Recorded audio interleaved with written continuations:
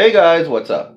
As you know, I'm a writer and a poet. I have been since 17. I've touched up on many different subjects, over 1,000 poems, so I decided to bring back my column that I started 2 years ago. Yes, here on Facebook. It's what I call the Triple Threat A. Ask Andy anything. Message me a question about relationship, politics, sex, religion, family, death, or life in my inbox, and I'll post the answer on my wall and notes anonymously. Just tell me the city and state. Hopefully, I can be of assistance. Anonymous, Georgia, question 109.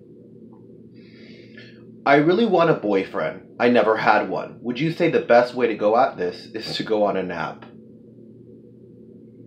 They say that most of the time when we are looking for things, we don't find it, that it happens in time. I've come to realize when I've looked for a boyfriend, I've been highly disappointed. Start off as friends, which is the best way because that's the beginning of any kind of relationship. Apps like Grindr wouldn't be my first choice. There is plenty of fish. But also at the same time, I believe that even though there are a lot of guys on these apps that are looking to just hook up, it's what you make out of it. It's rare, but I actually had some interesting chats on there. So really don't stray from what you want. Just take time and be patient.